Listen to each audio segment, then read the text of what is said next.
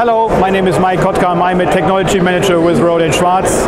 We are here at Mobile World Congress 2023 and we are showing a demonstration related to joint communication and sensing, which is one of the research items we have in 6G. The idea is to combine the capability to transmit data, communicate, as well as do environmental sensing like you know it from automotive applications, for instance, to sense the environment.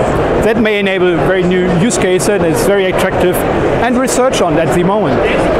So from a communication perspective, if we want to test that new technology, it adds on a new requirement which is on the sensing part, because in the communication we discuss things like data rates or throughput requirements, but for sensing we need to address object resolution, accuracy of these different objects we want to detect.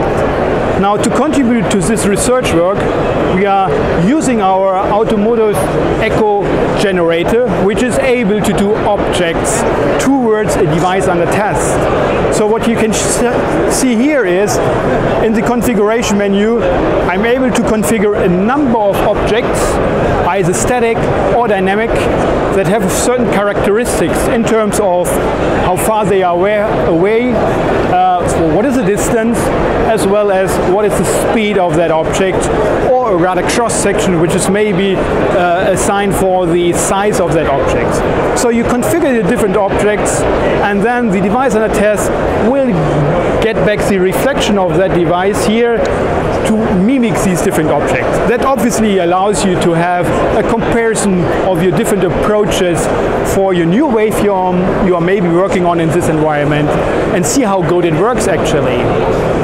Well, also important to mention is that this is done already today in automotive radar frequency bands, but in the joint communication and sensing world, we are maybe targeting different frequency bands, as an example FR2, because that is a band where you have a decent bandwidth available and that you can work on for a certain resolution of the objects.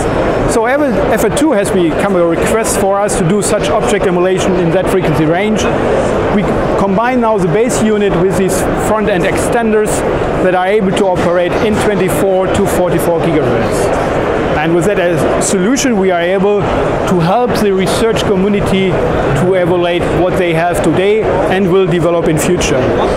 Now, for a very simple showcase here, we use signal generators and analyzers on our end to visualize what our object emulator is capable of doing. So you can see I've been setting 66 meter range, 170 kilometers per hour speed, and you can see here a simple calculation we did on our own, showing about the same figures. That should of course be the case. But that is actually the work of our customers or the research environment to verify how good they have achieved the requirements that may come up with this new technology. Thanks very much for listening.